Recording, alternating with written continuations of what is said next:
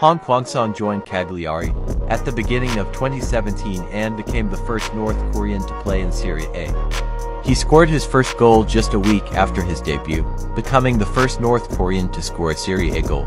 It was reported that the Supreme Leader Kim Jong-un would regularly tune into Serie A matches to keep an eye on Han's progress. The forward then had to loan spells to Serie B side Perugia, scoring 11 times in 31 games.